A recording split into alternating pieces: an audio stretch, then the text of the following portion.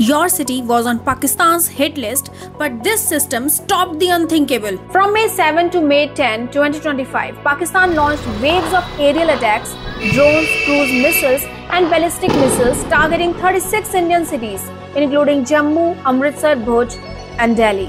One of the biggest threats came on May 10 when a Fateh-1 missile aimed at Delhi was intercepted just in time by the S-400 system deployed in Haryana's Sirsa.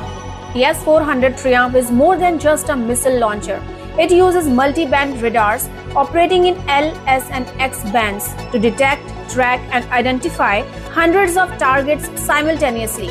It can differentiate between drones, fighter jets, cruise missiles or ballistic threats and then selects the most suitable interceptor from its 4-missile arsenal, making every shot accurate and cost-effective. India further customized the system to integrate with Akash missiles, indigenous radars and real-time battle networks, creating a layered shield over the nation. Because in the age of AI-driven warfare, technology decides survival and the algorithm won't notice us unless you like, comment, share and yes, hit that follow button, do your magic.